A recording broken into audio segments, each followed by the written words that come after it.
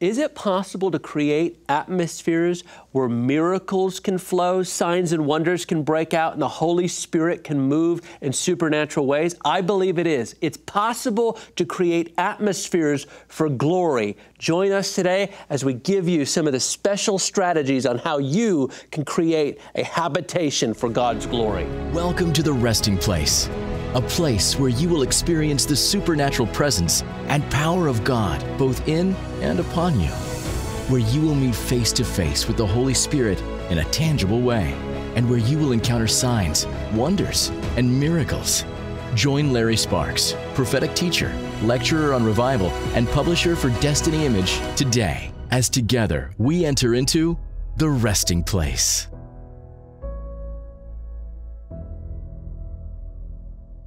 Well, welcome to the Resting Place. I'm your host, Larry Sparks, and this program is all about you creating a resting place for the presence and the power of the Holy Spirit. My guests today really bring a message that lives up to the title of this show. Tommy and Miriam Evans, these are not just guests, they're not just authors, you are dear friends. So we can have a conversation like we typically do when we go out and just sit down and have coffee. Well, I don't drink coffee, but you know what I mean. But I want to talk about what you guys have been seeing at your church, Trinity Church in Cedar Hill. God is on the move in a powerful way. So Tommy Evans, Tommy and his wonderful wife Miriam, what goes on at your Saturday night awakening service? Because this is like a normal church. Normal church, you got 2 Sunday morning services, but you have a Saturday night awakening service. What takes place there? Yeah, you know, we just really provide a place where the Holy Spirit can have His way and just manifest however He wants to manifest. We've seen so many people healed on a weekly basis, miracles, we've seen deliverances. We see people filled with the Holy Spirit in such profound ways. We've seen people baptized in joy. You know, as we just, I really feel like just as we make place and room for the Holy Spirit to do what He wants to do. You know, our assignment, we feel like we're called to be stewards of His glory and His presence. And so we've just kind of make a place for Him to come. We don't restrict or limit the Holy Spirit on how He wants to move.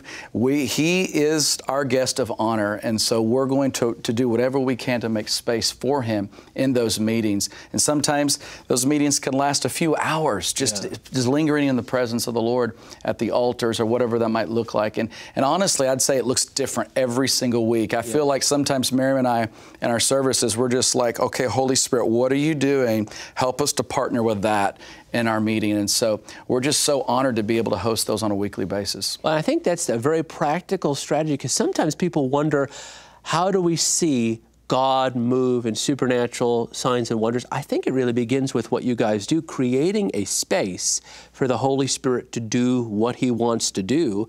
And Miriam, one of the gifts of the Holy Spirit that I see you operate in regularly, word of knowledge and gift of healing. How do you feel like the glory, creating an atmosphere for the glory of the Lord, the presence of God, do what He wants, how is that instrumental in seeing the healings and miracles you guys have seen, which I want to talk about some of those because they're wild? Yes, you know, Tommy and I just have such a passion to talk about the glory, and I feel like even just looking through the Word, when the Bible talks about the glory, when the manifest presence of God is present, anything that people need in the room, that need is met. Yeah. You know, and so when we make room for His glory, for His presence to come, we really believe that that's when the miraculous happens. You know, I love the quote by Ruth Ward Heflin. She says that in these last days, what God wants to accomplish can only be accomplished in the glory. And I really believe that that is even speaking of creative miracles. Yeah. I think that we're going to see God come with waves of glory that bring creative miracles that the world has not seen. I think that, you know, even Jesus prophesied that. He said that we would do the works that He did, but even greater works. And I think those greater works come in the greater glory. Yeah. And, you know, the Bible says in 2 Corinthians chapter 3, we have access to that greater glory because of the Holy Spirit and because of the covenant that we are under with Jesus. I've got to ask this question because I think people want to encounter the glory of God. What does it look like? I want us to define, what does the glory look like? I want to get both of your take on it. Tommy, when we talk about the glory, what does it look like? It honestly could look different to be honest with you. It could look like the weighty presence, that kabod glory coming in the room where you can hardly stand. Where people are, I mean, I've been in meetings where everybody's on their face. On their face, or just in the room where they're just getting refreshed in the glory. You know, a lot of times we've got to be really careful, especially as leaders of the church. You know, sometimes we just, you know, we kind of get them in and we get them out, get them in and get them out. And it's always about, you know, restricting the Holy Spirit. But when you begin to let Him move, it's like you get people that really need to be refreshed, can be refreshed in the glory. People, it's kind of like, you know, we like to describe it as the master physician walking in the room, and he begins to manifest based on what the need is. Wow. Sometimes people, they need to be healed, and we, you know, it can look as healing or miracles, or maybe, like we were saying a while ago, it could be the joy. You know, we had a man one time who was clinically depressed, and he was actually, we did not know this at the time, he was a pastor, and his doctor said, you have got to take a 6-month sabbatical. He was dealing with clinical depression, and we were ministering, and the presence was really strong. And as we walked across the front of the room, this man, we made eye contact, and I just stuck my hand out, and he grabbed my hand, and he jumped up, he fell out into the floor, and he laughed hysterically in the glory. He got completely whacked by God with the joy of the Lord. He got up, he tells his story, and all of the heaviness, all of the despair, he was completely healed, and he was able to get off his medications and go back to pastoring his church. Wow. So it can look different, and it really just depends on what the master's doing. Yeah. And we just try to partner with that. I'm going to ask you in a minute. I want you to pray into that right now, because I sense there's actually a glory for the joy of the Lord to be released, because as you shared that testimony, I believe what it does is it lets the people know you're watching right now. If you're dealing with anxiety, fear, worry, particularly crippling depression, I believe the Spirit of God wants to manifest right there where you are. Would you pray into that, Tommy? Absolutely, absolutely. And I just want to encourage you watching, one of the vehicles that God is using to release His glory is actually through joy. Joy can shift a city, it can shift your home. And so we're just going to release that right now in Jesus' name. So Father, we just declare over every viewer that's watching right now, that Psalm 16:11, that in the presence of the Lord, there is fullness of joy. And so, Lord, we just release that right now. Lord, where there is depression, heaviness, anxiety, we command it to go, and we just declare the laughter of God, the joy of God to fill that room. Righteousness, peace, and joy in the Holy Spirit. So we just release that now over you right now in Jesus' name. Yeah. Do you know why we did that? Is because when Tommy shared that testimony of the Holy Spirit touching that man, setting him free, I felt like the Lord said, let those who are watching know that the God who moved in that service on that man wants to do it again. Come on. And that is we'll talk about that later, the power of the testimony, but that is an essential part, I believe, to creating an atmosphere for the glory. What does the glory look like to you, Miriam? Wow, the glory looks like people being healed without anybody touching them. Come on. I love that. Listen, don't get me wrong. We believe in the biblical basis of the laying on of hands. Hebrews 6 says that it's an elementary teaching, the laying on of hands. We love it. We still will do that. We will honor that operation. But I got to tell you, my favorite is when the glory of the Lord comes into a meeting that we're in, whether we're, at Trinity on Saturday night, whether we're traveling. We've seen this in several different venues where people are healed without anyone touching them. And I love it because the glory is outside of time and space.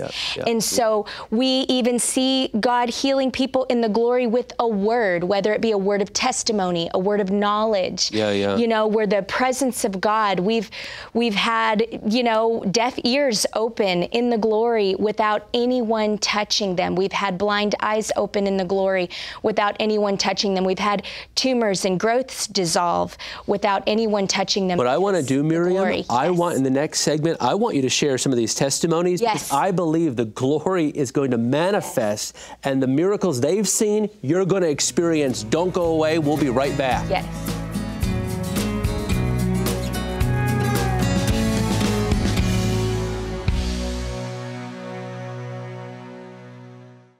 Larry Sparks is a prophetic teacher, lecturer on revival, and publisher for Destiny Image. He travels worldwide, equipping everyday believers to encounter the presence of the Holy Spirit in their everyday lives. translating God's supernatural power to the spheres of influence they have been called to. Larry is driven by a vision to see the earth filled with God's glory. This will happen only as every person, touched by the power of God, learns how to become a resting place for the Holy Spirit and releases His power, prophetic strategy, and presence into education, government, media, arts and entertainment, business, family, and the church. As Larry hosts meetings and seminars, the presence of God moves with great power to renew believers, revive the lost, and send forth reformers to change the world. Check out his website for more information.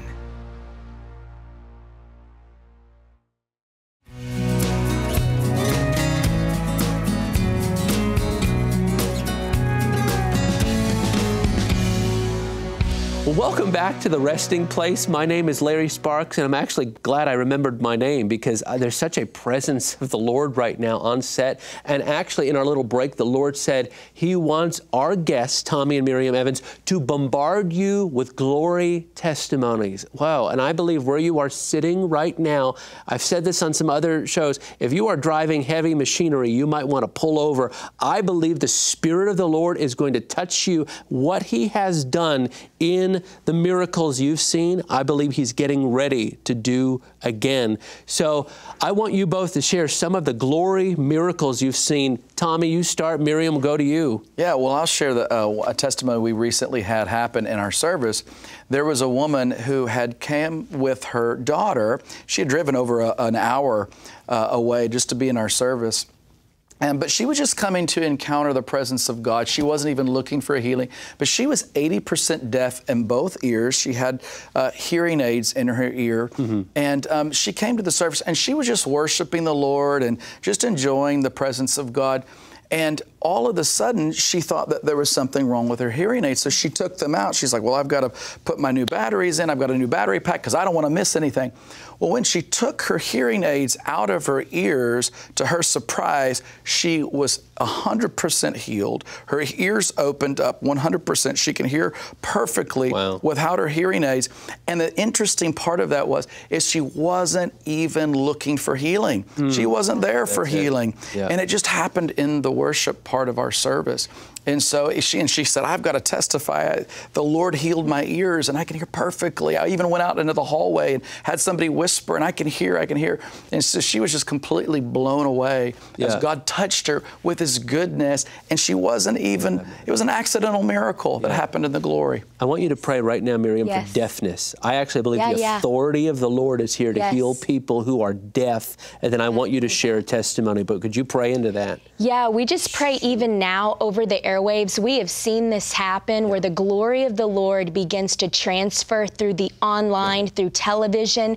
And so the same way that God did it for this woman, we say according to Psalms 126, God, do it again. Restore us to those miracles. So I just speak restoration to every deaf ear, ringing of the ear, tinnitus, whatever. It could be an ear infection. We just speak a full restoration and a healing to every ear that needs a touch from God right now in Jesus' name. May the glory of the Lord overshadow you in this very moment. And even those of you that are watching this at a later time, some of you may know of someone who needs a healing in the ear. We want to tell you, share this broadcast. We believe that the glory of the Lord is going to open up ears, and we release it now in Jesus' name. Yeah. And the Lord is saying also He's healing ear issues that you've tolerated.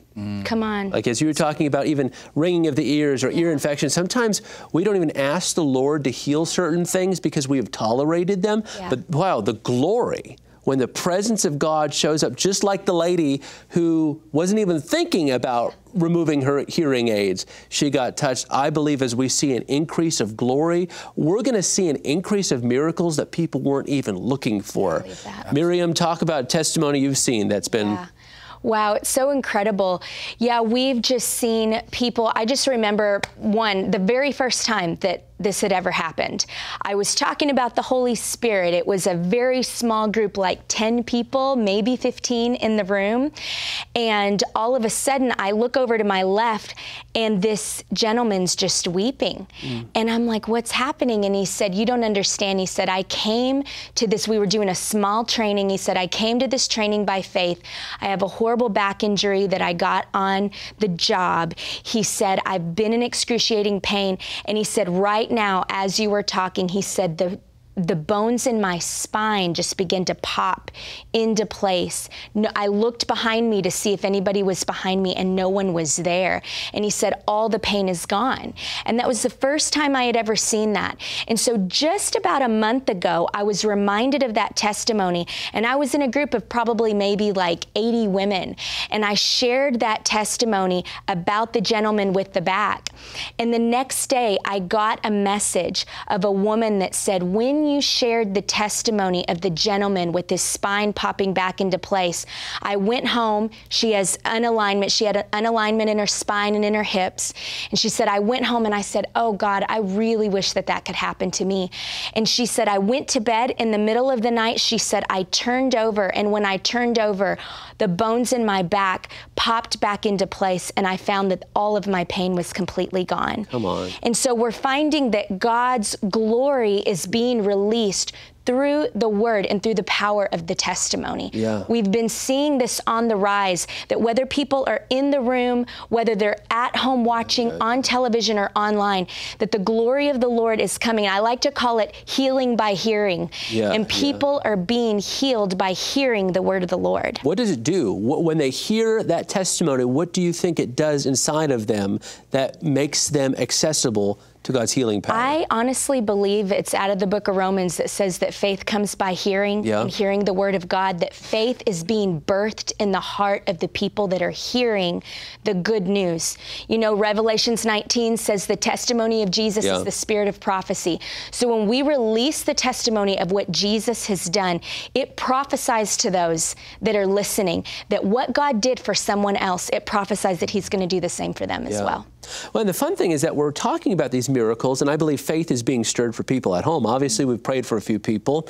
But one of the things we talk about is what God has been doing in some of your meetings. But the wonderful thing, and this is what I know about both of you, is that you don't believe it is restricted to a meeting. It's not restricted to a church. It's not, well, you have to come to our particular church or go to this particular place to experience this. This is something that we can cultivate in our everyday lives. I mean, what do you do? I mean, Tommy, what do you do to cultivate that atmosphere in your own life for the glory of God? Honestly, it's worship. It begins with worship. It begins with praise. You know, Ruth Ward Heflin, we love her, and she was a prophetess. She's went on to be with the Lord, but she said that you praise until the spirit of worship comes, you worship until the glory comes, and then you stand in the glory.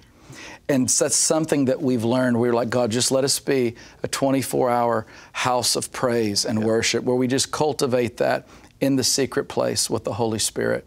And so as we've done that, and we talk about the testimony, we praise, we worship, and I'm telling you, every time that happens and we just make room for Him, He just comes in a profound way. It's happened with our kids. As we're sitting around the dinner table, we're worshiping together, or maybe we're sharing a testimony, and the presence of God will come into the room, and we just get wrecked and blasted together. And so, you know, for those of you watching, the same can happen for you. You know, you can be touched just sharing the testimony with your family or making place to worship and to praise. Yep. And it's transferable. That's I love it. transferable. It's not restricted, again, to a conference, to an event, to a service.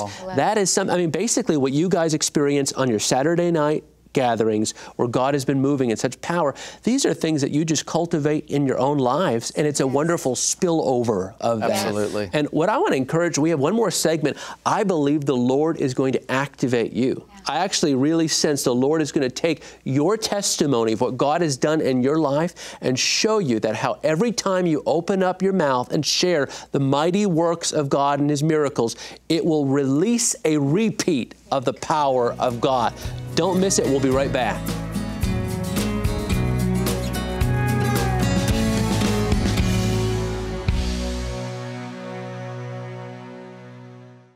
Since 1983, Destiny Image has had a clear mandate: Publish the Prophets.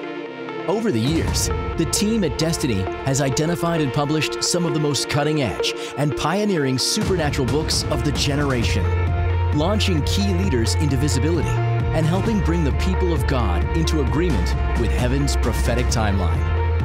Every month, Destiny Image releases powerful new books that help believers understand and walk in the fullness of their prophetic destiny, to be supernaturally conformed into the image of Jesus. Visit NoriMediaGroup.com to learn about releases from Destiny Image and Harrison House Publishers. And visit DestinyImage.tv for thousands of hours of on-demand video training and equipping on how to live a supernatural life.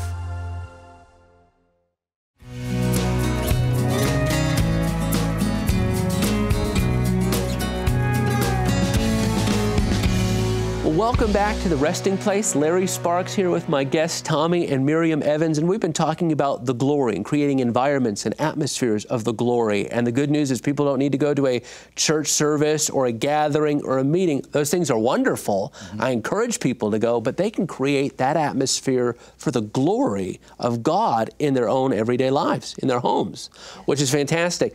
But I really sense the Holy Spirit hovering on this concept of the testimony. And you know, I was thinking in the book of Judges, it's probably one of the most sad scriptures in the Bible where it talks about a generation arose, Judges chapter 2, that did not know the works of the Lord. It doesn't say they arose and they didn't know the theology of the Lord. Theology is great, but they didn't know the works of the Lord, and thus a generation rebelled. I think it is vital for all of us, and that includes you who are watching, to be talking constantly about what God is doing. Because what happens when we do that? What happens, I mean, Miriam, what happens when we share the testimony of what God does? Miracles are released. So I believe that when we share testimonies, the power of God is released. The faith of God begins to get birthed in the hearts of the people who hear it. And they're open to receive what God has for them. Yeah. I think we'll talk a little bit more, but I really sense we need to pray into this, Tommy. Because those of you who are watching, I know, again, we've prayed for you to receive healing. We prayed for you to receive miracles. I believe you are supposed to be a walking, talking dispenser of the miraculous. Yeah. You are supposed to actually, and it's not overly complicated. It's literally your daughter talking about what God had done, and then that actually plants a seed of faith in her friends. Like, you know what? Could God do this? I mean, we're not talking super spiritual stuff, but it all is catalyzed by people like you, like me, like you, going around and talking about what God has done in your life. Tommy, would you pray into that? Because I actually I see the Lord highlighting those miracle stories in our viewers' lives, because all of us have seen God do the miraculous. And I believe there's still an anointing on those stories to release healing glory. Yeah. Would you pray into that? Yeah. So, Father, we just declare right now over every person watching right now, Lord, we just declare breakthrough in the miraculous, in the glory, in Jesus' mighty name. Father, we just declare that the testimony of Jesus is prophesying. Yes. Even these testimonies that we're sharing now, it's prophesying that God is going to release these. I just feel like God is going to release God's stories over you. Yeah. God's stories in Jesus' name are going to happen. They're going to begin to take place in your life in Jesus' name. And so Lord, we just declare the miraculous. We declare a creative realm over every person watching now in Jesus' name. Yes. And Father, we thank you, Holy Spirit, for what you're doing. There's people watching right now that this is bearing witness with your spirit, and God is beginning to stir you. He's creating a hunger and a desire for this. And I want to tell you, if you're hungry for this, I want to tell you that your hunger is actually a divine invitation from God to take you into this place. And so we just release that now in Jesus' name. Yep. Are you receiving any kind of words of knowledge or anything that anything that the Lord's placing on your heart? I want you to share. Yes, actually, I really do. I really feel like not only is it the deaf ears that we mentioned earlier, but I even feel with incurable diseases. Listen, it doesn't matter how small it is. One time the Lord told me, if it matters to them, it matters to me. So whatever it is that you need healing for, but specifically with incurable incurable diseases, multiple sclerosis. Right now, we just declare that bows to the name of Jesus, and we just release the hope of God to know that you don't have to work any harder for your healing, but the grace and mercy of the finished work of the cross is enough for you to enter into healing right now. I even see that there's someone that's had 2 surgeries, and you're actually scheduled for the 3rd. I actually had a dream about this a couple nights ago, that we were supposed to release healing to you, the miraculous power of Jesus. We honor the medical community. We do not believe that's a second-class healing, but God, I believe right now you are accelerating healing into people's bodies right now, specifically for those that need surgeries into their body. God, you are the great physician. Lord, I thank you that you're even sending angels now, healing angels that work on the behalf of God to begin to move on body parts. I even see spines right now. God is touching spines right now that need to come into alignment, spinal injuries. I see discs right now getting healed, and the inflammation being reduced right now in Jesus' name. Inflammation of the nerves, nerve pain right now.